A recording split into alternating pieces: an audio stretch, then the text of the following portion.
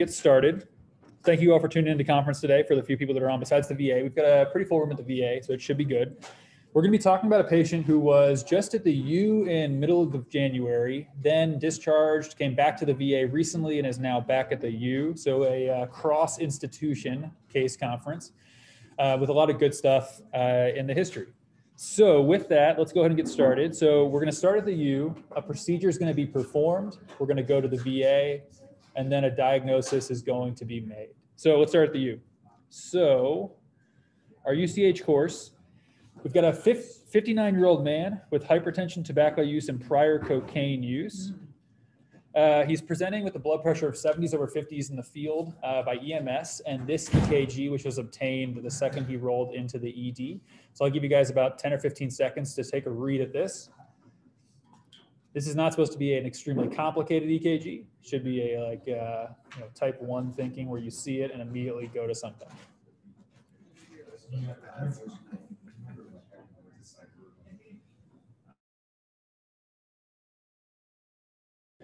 All right, I'm going to ask one of the interns in the room to give me their very focused read of this EKG.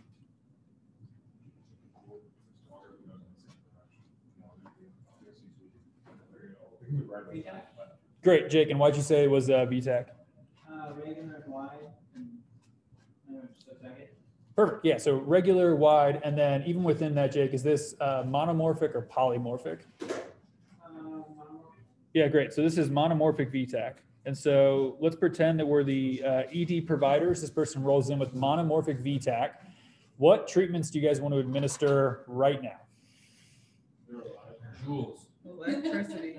Great, so we've got Connor Grogan says joules. What else we have? They have a pulse. Yeah, they do have a pulse. They have a pulse and their blood pressure is 70 over 50.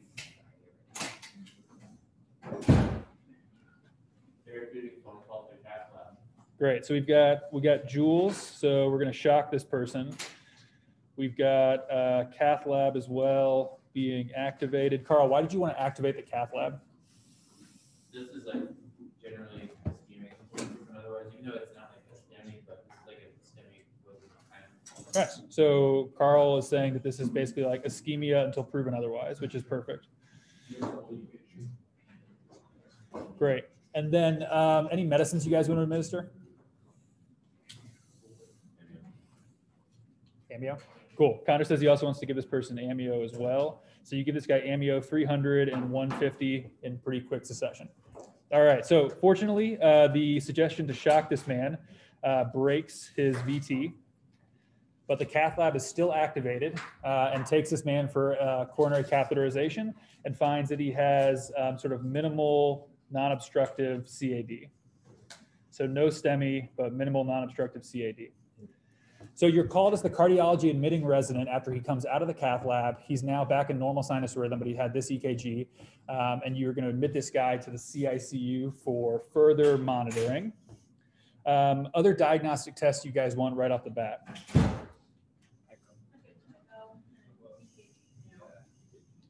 Cool. So his EKG looks like normal sinus rhythm. You get your echo, and I'll just give you his parasternal long. So here's his parasternal long. So this is running on a loop, so take about 15, 20 seconds for everyone to look at the parasternal long, and then I will ask, again, one of the interns, who's not Jake, to give us their thoughts.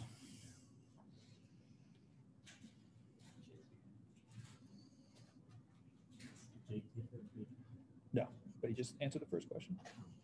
I'm being very diplomatic.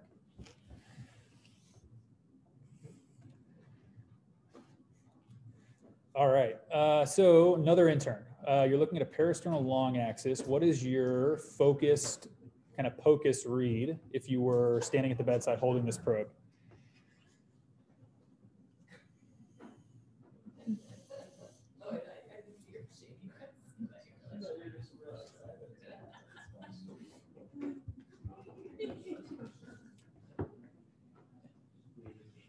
Evan, you've been nominated. After a period of silence, Evan Zare has been nominated. What do you got? Doesn't like looking at the right ventricle, it squeezes off, but it doesn't. I think it's kind of. I feel like maybe it's not. I can't quite think it's not right, but there's like a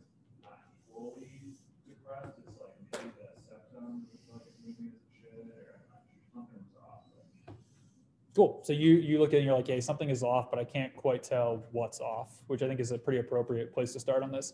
Any second or third years have additional thoughts? The mitral valve, the anterior leaflet should be touching the septum, just like focusing.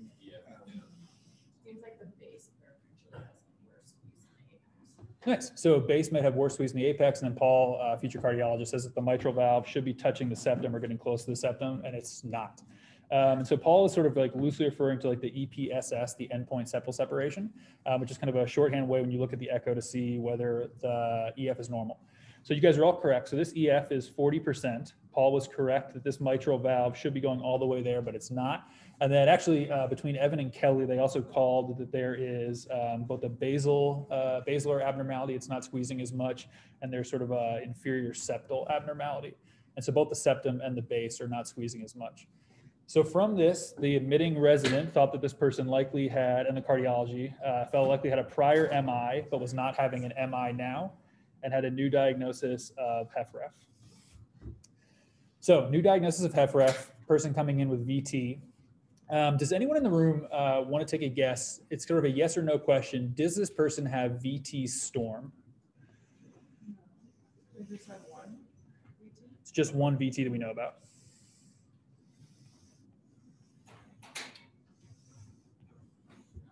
Cool. So we've got some 30-year residents shaking their heads saying, no, this person does not have VT storm.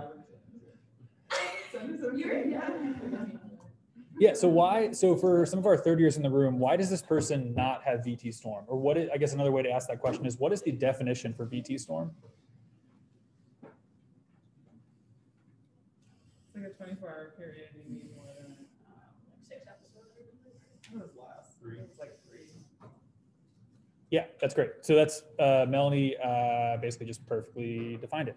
So the way to think about it is to first think about a 24-hour period, and then the first branch point is, do you have an ICD or do you not have an ICD? So if you don't have an ICD, it's typically defined as basically greater than 3 events in 24 hours, which is a little tough to characterize unless they're in the hospital because you need to have them on tele or you need to be sort of intervening for that. But greater than 3 events in 24 hours or VT that recurs after treatment. So it's sort of an arbitrary definition, but those 2 things are kind of nebulous, but that's how we say it if they don't have an ICD.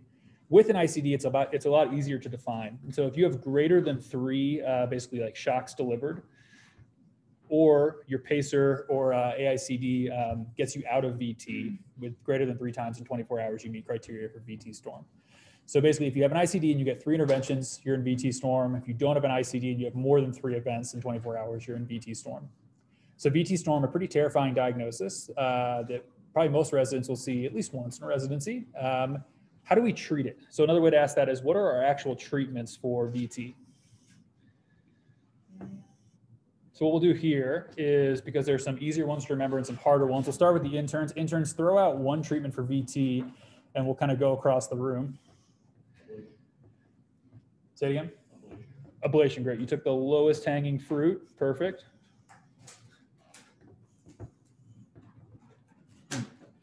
All right, a second year. Are there second years in here? Oh, Carl, I love it. Yeah.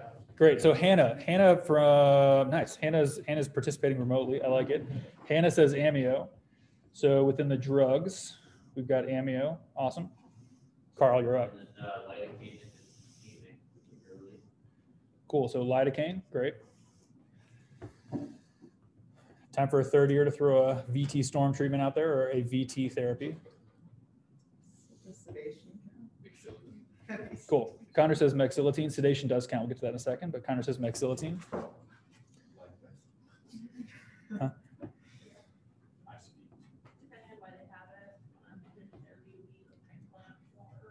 Cool. Yeah, so like treating the underlying cause. So this guy has HFrEF, so that's probably where it's coming from. Great. Other therapies that we don't commonly use as much or without cards approval, but beta blockers. So like propranolol and metoprolol can be used for this. And then the last one that you should probably only be using if cards is saying it is sotalol as well. But yeah, so not very many therapies for VT. So amio, lidocaine, mexillatine, and then beta blockers and sotalol. So this person comes into the hospital and he gets loaded with amio like you guys had already done in the ED. And his VT resolves for about 24 hours without any sort of intervention. Any guesses as to what happens after that? Yeah, so this guy then goes back into VT. So this guy, about 48 hours into his admission, meets criteria for VT Storm. So at this point, you know, we'll say he's failed amio, he's still in VT. What is our next step in his kind of therapeutic path? What do we do next? Nice. Yeah, so he gets put on a lidocaine drip briefly, and then Paul was saying we should call EP, which is exactly what happens. So this gentleman, you call EP, and EP says, yep, he meets criteria for a VT ablation. So EP will perform a VT ablation. All right, any questions about the first part of this case? So this is a gentleman presenting with VT. He has that echo showing a decreased EF, which is new. He has VT on amio, a little bit of a lidocaine drip, and he goes for an ablation. He had never had CAD before, and he was not on a beta blocker. No, he'd never been on a beta blocker. He had a remote history of cocaine use, which is what they presume the heart failure is from, but he had never had a known MI, as far as anyone can tell. All right, so this gentleman is going to get a VT ablation. Does anyone in the room, budding EP or anything, feel comfortable explaining like what a VT ablation entails? With the full disclaimer that I did not know what a VT ablation entailed until about an hour and a half ago. They make these very fancy maps where they show the electrical activity from the heart with using a catheter inside the heart. And then they burn the shit out of the heart. All right, so Connor took a stab at it, which was great. He said that they use fancy, I'll see if I can get his scientific definition correct, fancy electrical activity. They burn the shit out of it, and then it's better. That was sort of what he said, which is actually like not incorrect. It's not the most correct definition, but it's not incorrect. So this is a diagram of the heart, clearly. And let's talk about what a VT ablation actually entails. So for years and decades, going back to the 1990s and early 2000s, they just did these via endocardial ablation. So basically, what they do is they access the arterial system or the venous system. They essentially thread a catheter in here, and there's this kind of like mapping device on the end, in which they kind of map out where the VT is in the LV or the RV, and they ablate it. That procedure fails not infrequently. And so starting about, I think about 10 or 15 years ago, they started doing an epicardial component as well. So this is your pericardium right here. The epicardial component, a needle goes into the pericardial space, and they also map from the epicardial space. So you map both endocardial and epicardial at the same time to sort of show you exactly where your VT is. So this gentleman goes into the cath lab. He gets an endocardial mapping. He gets epicardial mapping. While he's getting epicardial mapping, CT cardiac interventional does an angio as well, again, because what they want to do is they want to make sure the vessels that are going down his heart are not near where that needle is going to hit when they're mapping. And he gets mapped, and he gets his VT ablated. So he has a successful VT ablation and is coming back out of the EP lab to you again. So successful EP ablation. Any questions about this procedure or what went on during it? What was his access? Yeah, good question. So Cassandra asked what his access was. So a good question to clarify in all of our post-procedure patients. So he had left and right common femoral access. Both of those were perclose, which is a special device that seals the vessel. Yeah, they stopped all of his anticoagulation. They also reversed him with protamine as well at the end of the lab. Yeah, good question. So no antiarrhythmics, but they say continue amio. So good questions from our upper level. So those are kind of like the three most important questions. If you haven't admitted a post-procedure patient yet, your time will come. But those are basically the three most important questions when someone's coming out of the lab is where was their access? What did you do? What did you give? And then what should I do now in terms of continuing antiarrhythmics? How much fluid did he get in the procedure? Don't they like use like a ton of fluid during a lot of these? Yeah, good question. He didn't get that much. They used, this is beyond my scope of knowledge, but they used some sort of saline preparation as part of the ablation procedure. But other than that, he did not get much fluid. Okay, so he comes out VT ablation.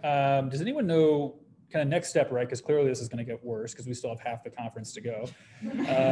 What complications do we look out for post-VT ablation?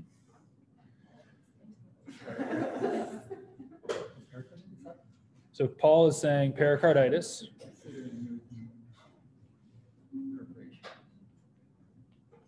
So we got perforation. Paul's thinking pseudoaneurysm. He says pericarditis. All great thoughts. Any additional thoughts? Nice. So tamponade. So Melanie says tamponade because the needle went through the pericardium and maybe hopefully didn't go into the RV, but always could have gone into the RV or LV.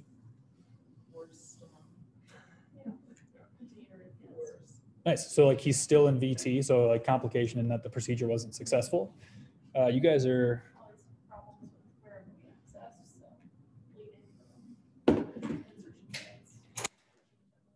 Yeah, great. So you guys have like better knowledge of post-VT ablation procedural complications than I did.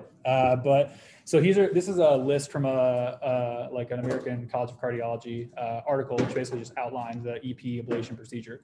So these are their 7 big things to watch out for. So the first one is like what Melanie said, injury to viscera. And so, right, making sure this is under flora, but making sure you don't go through the large bowel or another organ, right? That would be catastrophic.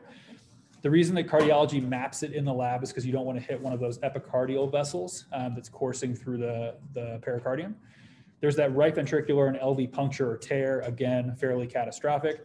And then we start getting into the ones that are actually important for us to know, which is what Paul brought up. So the big one here is going to be acute post-procedure and chronic pericarditis. And then pericardial effusion, like Melanie brought up, tamponade, and then drain-related chest pain. This guy did not get a drain, so we can rule that one out. But these are going to be the 3 big ones that if we're admitting people at the VA or at the U after VT ablations that we should be on the lookout for, because these are 3 things that we should probably be able to diagnose ourselves, and we can actually do something about them as opposed to a ruptured LV. Okay, so with that, how do we actually diagnose pericarditis? So if we were going to look out for this, how do we diagnose it? Connor, say again. Clinically, great. And what is your clinical diagnosis? Some typical pain, and certainly in this guy's case, like a predisposing factor.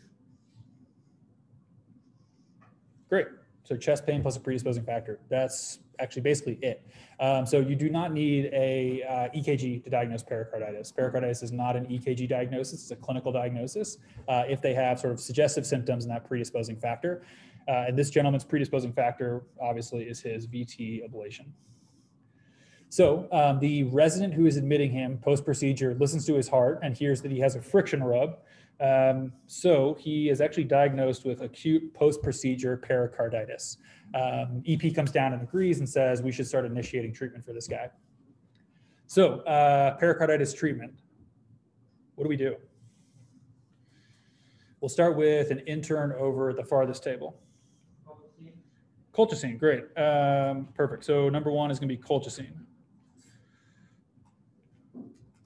What's another option? We'll say second years now, which is just Carl.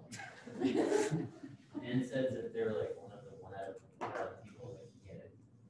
Yeah, great. So Carl brings up the even more important thing with NSAIDs is like the 1 out of 1,000 that can actually tolerate it. Carl, who would you not give an NSAID to? Like, heart failure, CAD, GI, CTD. Yeah, great. So heart failure, GI bleed, any history of ulcers, very few people can tolerate it, but NSAIDs are actually the first line and a great drug for pericarditis. And then what's our last sort of treatment here? Steroids, great. So colchicine, NSAIDs, and steroids are the treatments for pericarditis, and that actually doesn't change post-procedure. Interestingly enough, though, there is, as I found out this morning, a fair amount of data on post-EP ablation pericarditis and what works and doesn't work. So they did a bunch of studies, and they basically found that colchicine post-procedure is great. And so this gentleman was put on 0.3 to 0.6 colchicine post-procedure. And the reason they do that is there's actually some RCTs and smaller studies showing that these people have better long-term outcomes than people on NSAIDs or people on steroids. So colchicine is a great drug post-procedure. The other interesting thing they found is for steroids, you can give basically intra-pericardial triamcinolone. And so again, these people in some like very small RCTs, they did better with intrapericardial triamcinolone than with PO or like an IV steroid. And the fun thing about this is that intrapericardial triamcinolone appears to decrease the risk of long-term kind of chronic pericarditis, which is the reason we avoid steroids in the first place. So, do they like inject this right after the procedure to prevent it, or like post? yeah, good question. So yeah, so before they took out the catheter, they injected triamcinolone. So this guy got colchicine and he also got intrapericardial triamcinolone. And so the reason that we don't give all clinic patients steroids for pericarditis is that if you do give someone steroids, you do increase their risk of chronic pericarditis. And so the intrapericardial triamcinolone appears to decrease that, but still there is still some risk. So colchicine, NSAIDs, and steroids for pericarditis, ideally, right, if we're in clinic or we're not dealing with a post-EP person, one of these two things right here. Cool. So this guy gets his EP ablation procedure. He's feeling good for about 24 hours. And does anyone want to take a guess what happens next? Carl, say it louder. More VT. More VT, great. So this gentleman gets more VT. He gets more VT, and EP is consulted again, and EP says, let's put in a device. So EP puts in a device 2 days later because this gentleman is still having recurrent VT. So I'll give you guys about 15, 20 seconds to take a look at this, and then again, what I'll do is have an intern tell me where this guy's leads are. So he has 2 leads, I'll give you that. Tell me where the leads are.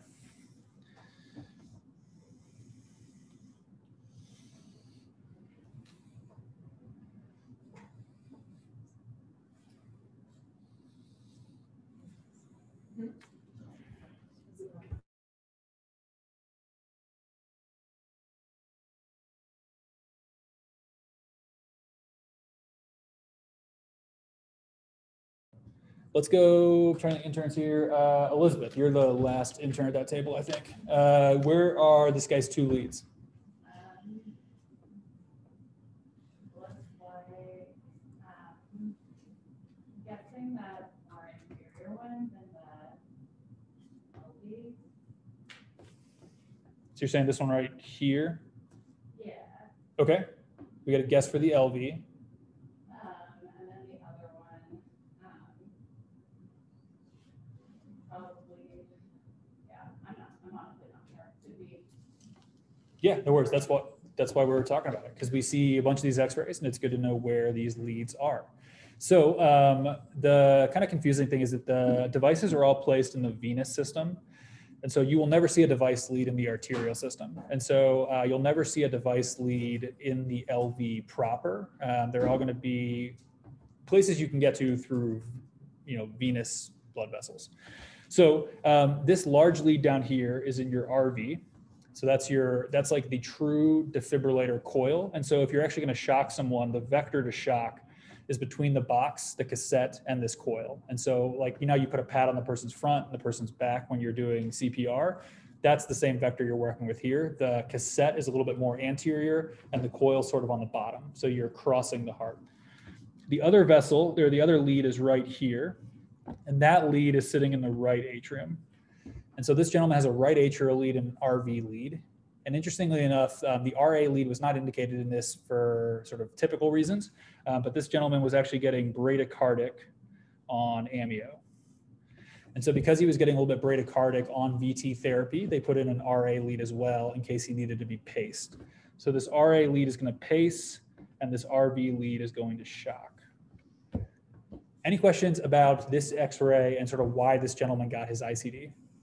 So typically, if he had normal heart rates, he wouldn't get a right atrial lead, it would just be a pacemaker or a defibrillator. Rather. Yeah, great question, Evan. Yeah, so if he had not been dealing with bradycardia from his amio infusion, then he would have just gotten the RV lead for an ICD, because that would have been a class 1 indication for failing VT ablation and also failing meds. But because he was having that bradycardia, he gets the RA lead as well. Cool. Awesome. And I'll tell you guys right now, if this guy had had a CRT-D device, you would have been looking for that coronary sinus LV lead, and it would have sort of wrapped around like that. So there would have been like 3 little white dots at the end. But the VA is a great place to look for device leads and sort of learn your devices, because a lot of our vets will have these. All right. The good news is this guy gets a CRT-D device. Sorry, not CRT. He gets an AICD with an RA and RV lead, and that actually helps his VT. So he is discharged from the U. back to the community. So just to run through this so far, we've talked about his presenting VT. He had heart failure, newly diagnosed. He gets meds. He gets an EP ablation. He has pericarditis following EP ablation and gets a CRTD device. So our next step is going to be the VA. So we're back home. This gentleman presents. He's 59. VT status post ablation and implanted AICD, which we just talked about, complicated by pericarditis. He has HFrEF with the EF of 40, like we talked about, coming in with palpitations and shoulder, back, and chest pain. And all of this is occurring 2 weeks after his discharge.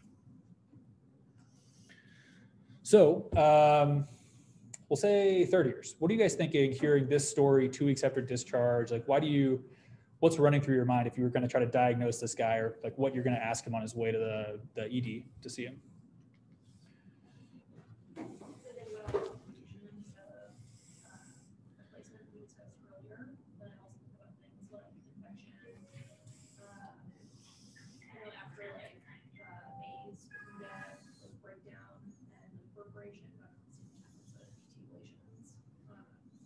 Cool. So thinking, is this procedural complication or is this an infection of the device or something like more sinister?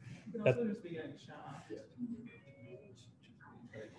Great. So what Melanie said is, could he just have a device and the device is working properly, but it just keeps shocking him, which means that, right, something in his heart is still arrhythmic. Great.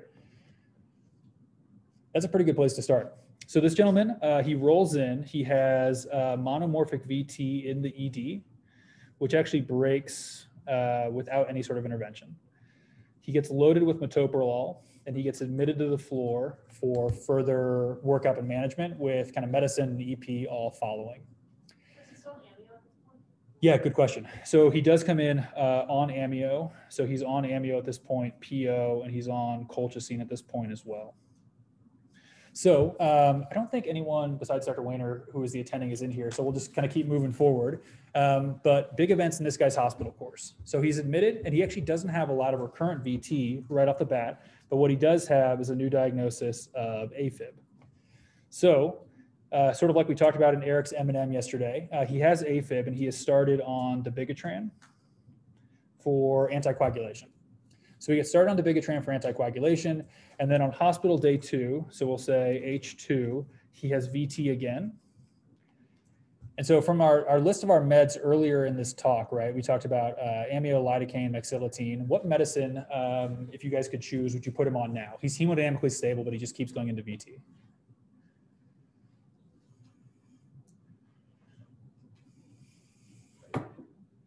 Okay, so we vote for lidocaine, great. So lidocaine, if he had been hemodynamically unstable, would have been the right choice, but because he's hemodynamically stable, he gets mexilatine added. Mexilatine's a PO med, mexilatine gets added. So he's on, at this point, mexilatine and amio. And right around this time, he also starts reporting that he's got pretty bad GERD symptoms and nausea. Melanie, why'd you say ooh? I mean, that could be anginal or cardiac pain equivalent.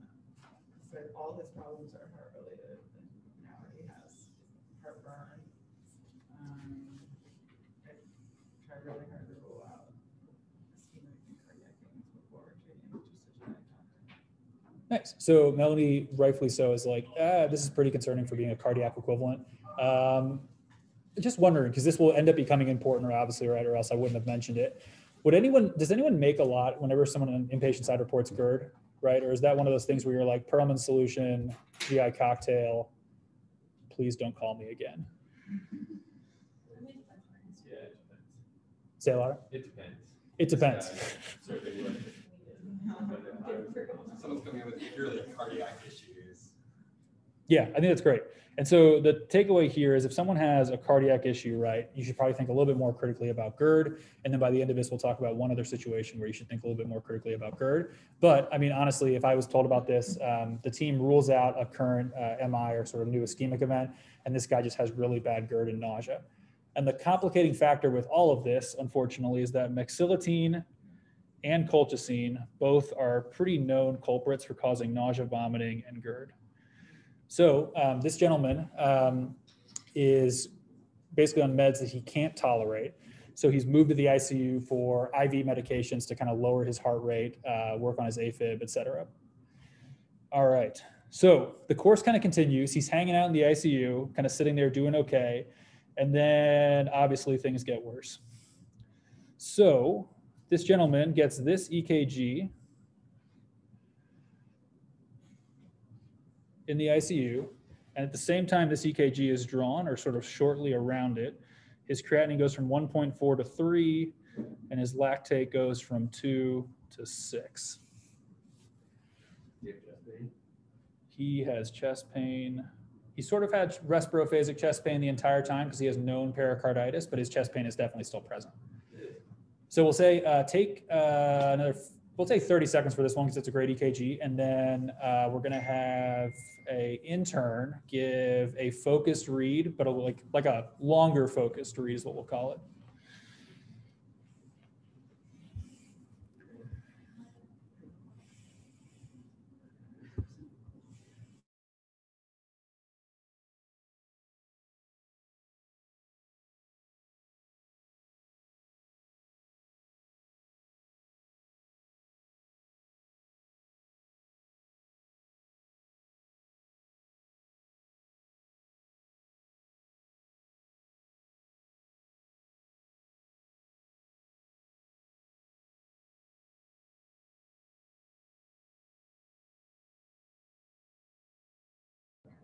All right, we're back.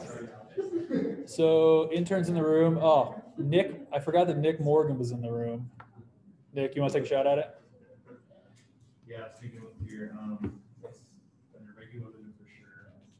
This distance, I'm not saying P wave either. So I think that's cool. I call it an error QRS as well. Maybe potentially some ST elevation that is maybe T2, 3, 4-ish.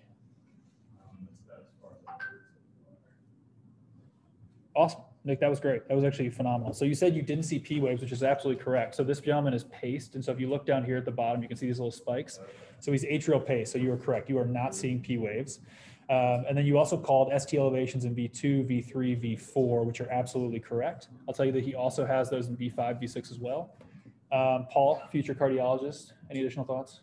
You see one in ABL, the lateral lead, you see that, and I think all the precordial leads, V5 and V6 are more prominent in terms of the ST elevations as well, just consistent with the lateral sort of ischemia, and then you see changes that are sort of in the inferior leads as well. 3 in ABF, where you have the T-wave inversion and maybe a little bit of compression, which is the thing that you have to watch out for. Cool. So kind of widespread. So if I'm reading this correctly from you guys, widespread ST elevations, maybe some T-wave inversions in 2, 3, and AVF. And then does anyone make anything of AVR? Right, AVR, the forgotten lead. We almost never look at it until a chief brings it up in conference and everyone stares at it for 20 seconds. It's like, oh my God. Does any intern know what sign we are looking at in AVR?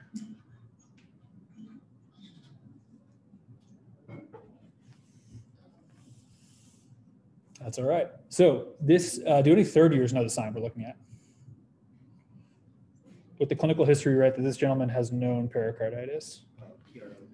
Yeah, great. So Paul's saying we're seeing PR elevation. So what you're seeing in AVR is called the knuckle sign.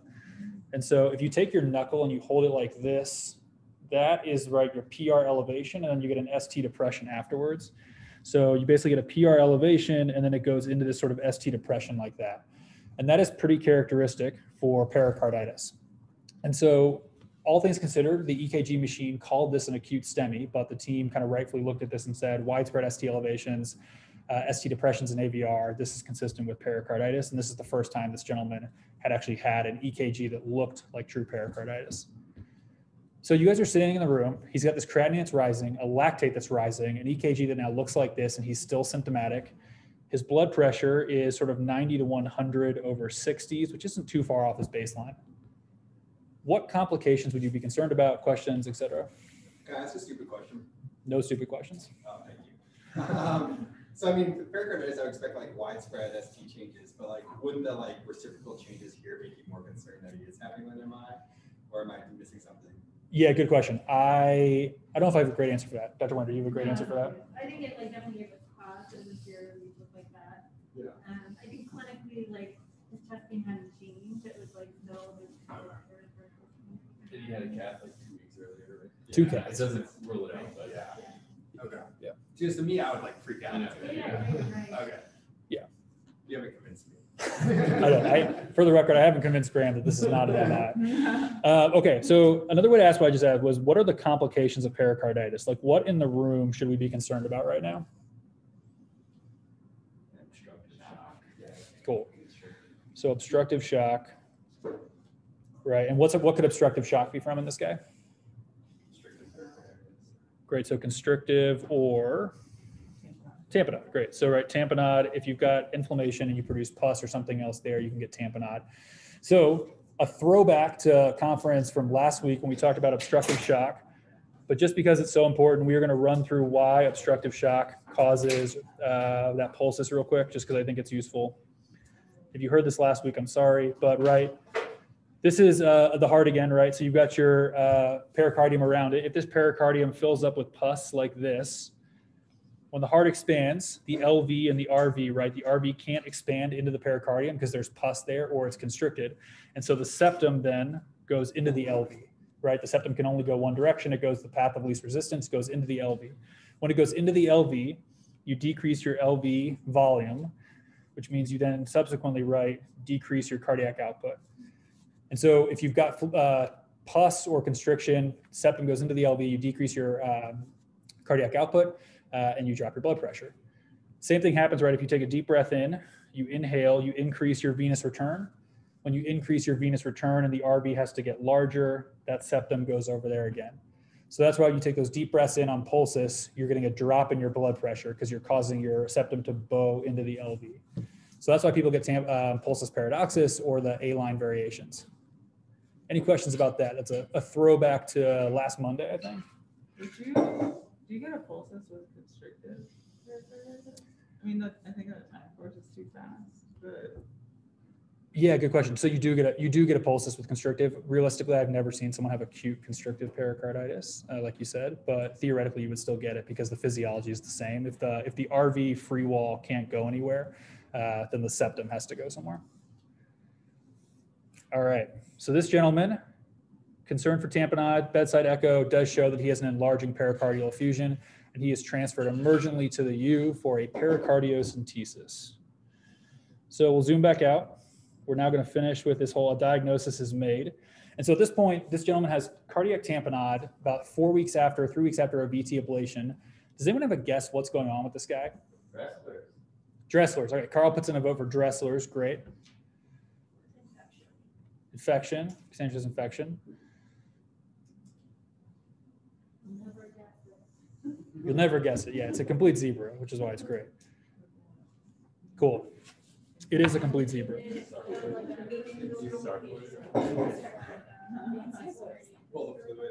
Say it again.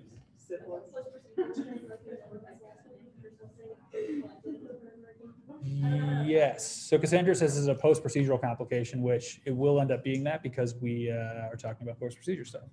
So this guy goes to the U, he has the echo, and he gets a pericardiocentesis, and they drain out about 250, 300 cc's of purulent fluid, and this is his post-procedure chest x-ray. I'm just going to point out on this x-ray here, does anyone notice anything weird around his heart? Yeah, so that is air in the pericardial space. Notably, this was not there before he had the intervention, so this is air from the intervention, but if he did have some sort of gas-forming organism in the pericardial space, you could presumably see the same thing. So just be aware that that line is not physiologic or normal. Pericardium is really thick too. Yeah, exactly. His pericardium is thick, so he's got a thickened pericardium, and then he also has air there as well. So at this point, I would be pretty stumped at this point as to figuring out what's going on with this guy, which is why we have consultants in the world. And CT surgery is consulted, and CT surgery asks for a barium esophagram to evaluate for a fistulous connection between his esophagus and his pericardial space. They had mixed flora when they did the culture too, so that was also, I think, why they found. Yeah, that's a very good point, Dr. Wender. Yeah, so the reason they were concerned about that was he had pus 250 cc's of pus in the space and mixed flora. All right, so this is, we're gonna play this on loop here. This is his esophagram from the U. And great, so we're all amateur radiologists now, which is great. So you guys were looking for like the thing that didn't fit.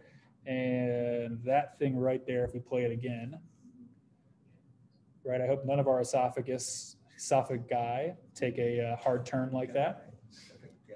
Esophagal, I'm not sure what the plural is, but so what this is showing is a esophageal leak. So this gentleman has an esophageal leak into the pericardial space, and they actually could only see it on this one specific view, but not great.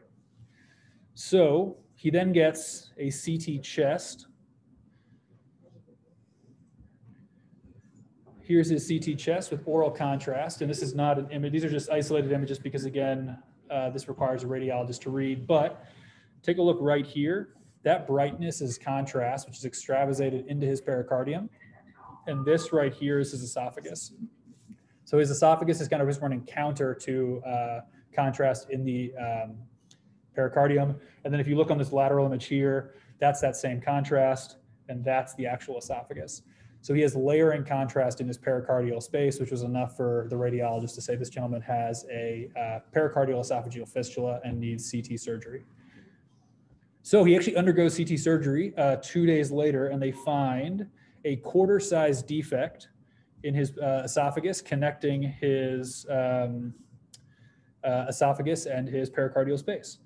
And then his final cytology, negative for malignant cells, clearly, but he has abundant bacterial rods and cocci and a background of acute inflammation and proteinaceous debris.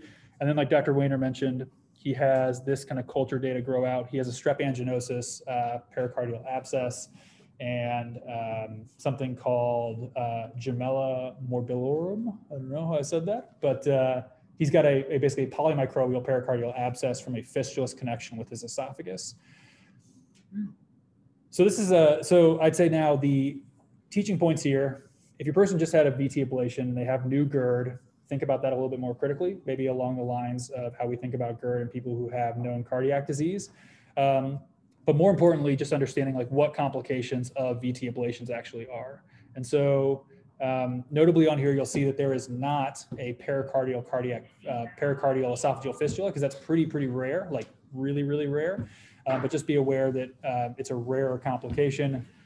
And the reason this gentleman was predisposed to it per CT surgery is that he probably had chronic or acute on chronic pericarditis, which caused inflammation, which eventually created this fistulous connection. So it wasn't the needle It's not a direct communication during the procedure, it's like the inflammation afterwards. yeah, because the needle goes in anterior, and so there's no, it wasn't a needle injury, it was an inflammation and the kind of like post-procedure inflammational injury. So the one thing I was going to say too, so when they do the ablation, it's on the inferior aspect of the ventricle, or is it like? Yeah, the needle goes in anterior, and then the catheter is sort of, the catheter they insert sort of snakes regardless of where it goes. But they in the procedure report, they're a little bit more on the inferior side when they go in, but they're not all the way where the esophagus is. So the one thing I was going to say, so just like as a kind of also like tidbit for another really common cardiac procedure, so AFib ablation. I had a friend whose dad passed away. He actually had an AFib ablation, and he actually ended up getting an atrial esophageal fistula. Because if you think about it, when they inject the, I mean, they're literally like, you know, cauterizing or like destroying that myocardial tissue. And I think actually they cauterize it with heat, because they actually put like a temperature gauge in your esophagus to like monitor that. And so like somebody coming in, if somebody gets atrial AFib ablation, and they actually get they have like stroke-like symptoms or anything, that's totally one thing you think about, because that's like classically, because these people get like irritability and stuff like that. So just another thing to think about with common procedures, complications that are really rare. Yeah, and then to Corey's point, the temperature monitoring in the esophagus, they did not do that during this procedure, because it sounds like during VT ablations, because they're not actually working in the atrium, that the data didn't necessarily support it.